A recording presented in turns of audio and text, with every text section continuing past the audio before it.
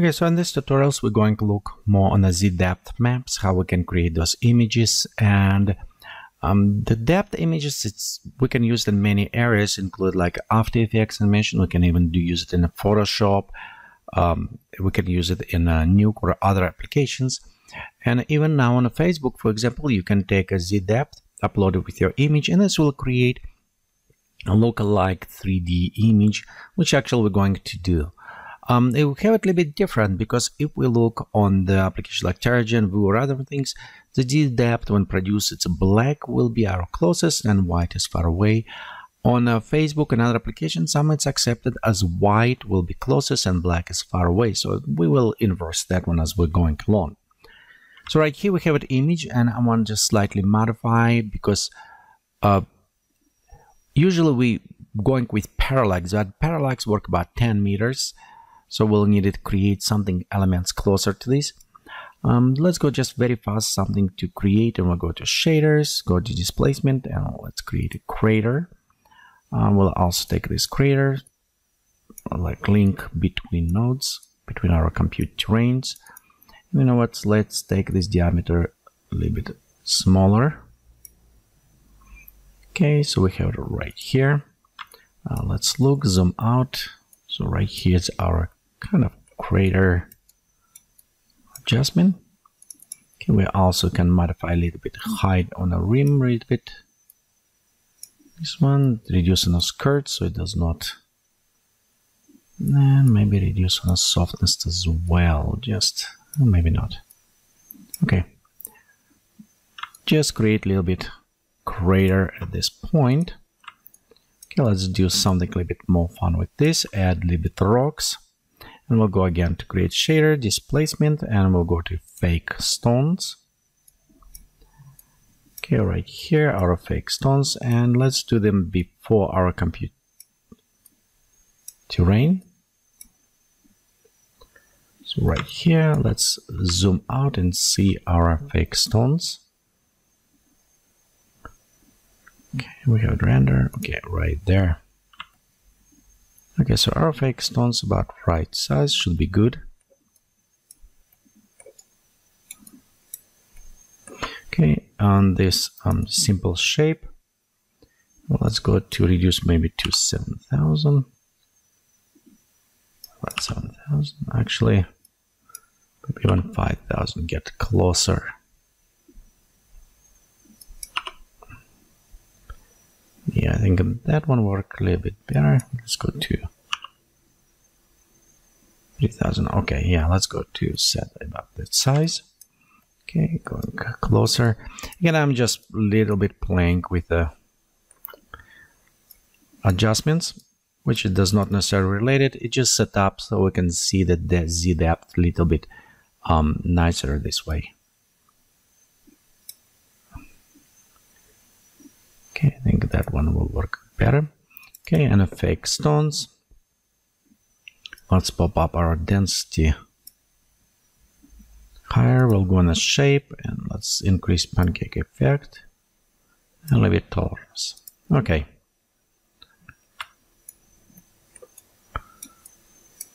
I think about this Z depth right here will work. But right, let's set our camera. Maybe even lower, you know, let's go too lower, but I want to have this kind of effect on Z depth. I think this one will work better. Okay, so right here we set up. We don't need maybe coloring. We'll just leave it as default at this point. Except, you know what, color, let's go with this one.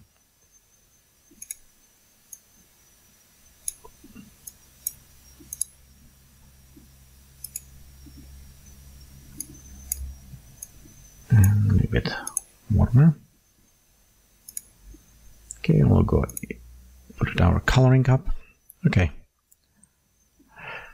So, for example, you can done with your terrain, you can set up anything else. The important, if we look on the render, you notice right here we have it also depth of field. If we turn on this, it's still not yet necessary produced for us. We also need connect on nodes. we'll go inside render, select our render, and then render right here. You can see render layer. Let's go to add, create new render layer when it's connected. And if we're going in properties for render layer, we can also see the render elements that we can specify all these additional options. For example, you can see we have it all RGB, all elements separated. We also can do by objects, object groups. We can separate the layers, lights and other stuff. For us, we're interested in surface depth. So how going? You can also, if you have clouds, we can create the clouds depth as well. But for now, mostly we're interested in surface depth. So let's click OK. When we're connecting to this, the other options, we want to be sure that if we render, we want to render to the disk. And when you start rendering to the disk, it's important to see where the render is set. So you notice by default, this is set to C and whatever my drive. So I want to actually redirect this to different. So in this case, I'll just specify where I want to put it. And I want to enable the extra output images. So let's see what's happening if I click to render all to the disk. Remember, if I click render image, it will just render a single image. If you're going to render all to the disk, it will take all of this extra information that we're creating and will output to specified folder. Okay, when render is completed, and we can see now in our folder, we have it creating specific subfolders. So right here we have it surface depth. And let's go ahead and open this depth inside the Photoshop, and you can see it's kind of almost impossible to see those elements. Kind of depth does not work very well in this case. So the other things what we can do, we can specify the output based on the additional node. So we can actually create a node of zip depth and use it this way. So let's go ahead as example. We're going to the shader, color shader, and we want to create a distant. With distant node, we want to place it between base color and planet. Okay, notice as we modify, now we can see more details with this. So even we have a render layer which output for us information, the distance shader has created, it can output a little bit more.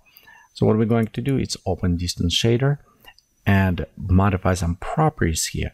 The most important for us modify it's flip these colors, because far away color it should be black and a close up should be white.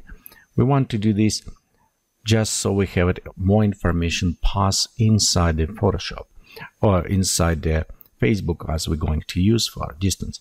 Also notice far distance it's set 10,000. We can also modify this to bring a little bit closer. That will provide additional compression on our coloring. So we can set one thing, be careful when you create it, because too high parallax will create an unrealistic look. But for our purposes, I think we can kind of play a little bit more with this. So I don't want to compress here, but I want to leave it more compressed on the back at this point. Okay, one thing when we render our atmosphere and will be rendered as well, and we don't want it, we actually want to have it black in this case, because atmosphere will stay way on the back. Okay, to do this we'll need to go in atmosphere and be showing our atmosphere we just disable, so we don't need it atmosphere at all. Also, if you have any clouds, you want to disable the clouds as well. So in this case you can see we have it nice black and white render. Okay, let's go also in render properties, and at this point we actually don't need any of those stuff. We can disable them. We don't need depth, the field and other effect. Okay, and we're ready to actually go ahead and start rendering. As it's rendered, you can see at this point we have our nice black sky. And it's taking a little bit second, but now we have more information for our depth map. So let's go at this point, we can go ahead and save this render. Okay, and then next we need just to go back. Let's go to our atmosphere enable, and I want to take this one, disable coloring, and we can go ahead and render one more time our normal image.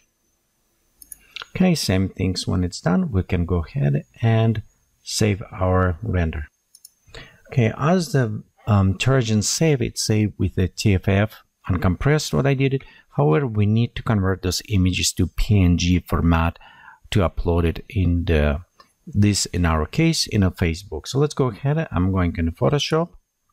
Here's our first image. We don't need this anymore. And we'll go open images we just created. Okay, and there's two images, our color and the Z depth. And now I'm going to save as PNG both of them. And next we're going inside of also very important things to get note.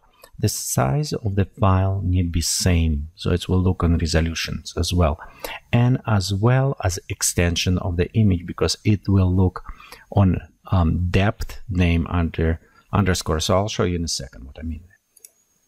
Okay, so we create images, and you can check what is important. It is that images name same size, and one have it underscore depth. That is very important. It's how Facebook will recognize. So we'll just go ahead, drop them there, and you'll notice as images will upload it, the Facebook start recognize its two images same size, same underscore, and other things, and will create this 3D photo preview for us.